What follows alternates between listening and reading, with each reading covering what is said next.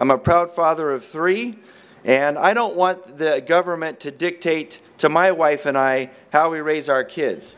The State Board of Education is attacking our liberty with its disgusting and unintellectual proposals. The parent-child relationship is sacred and special to each family, and parents and guardians know what is best for their children.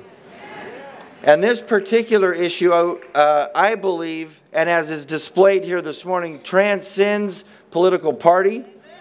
It transcends religious faith and background.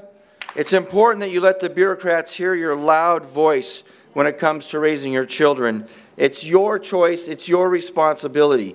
And it's, as I've said, it's important that you're here this morning. But when you go back home, it's also important that your local school boards hear about you. It's important that your local city council members hear about this. And your council members will try to, because I'm a former council member, they're going to try to pass it off. Oh, that's a school issue. That's a school board. No, it's a community issue. And your city council members have influence with your school board members.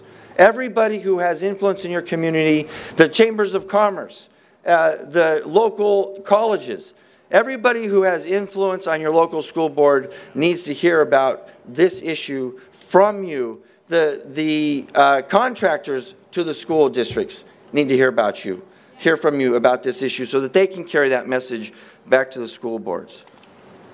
Most importantly is don't give up. Never give up. Winston Churchill said, we will never give up. Never give up. Never give up. Never give up until we win. Victory is ours. Thank you very much.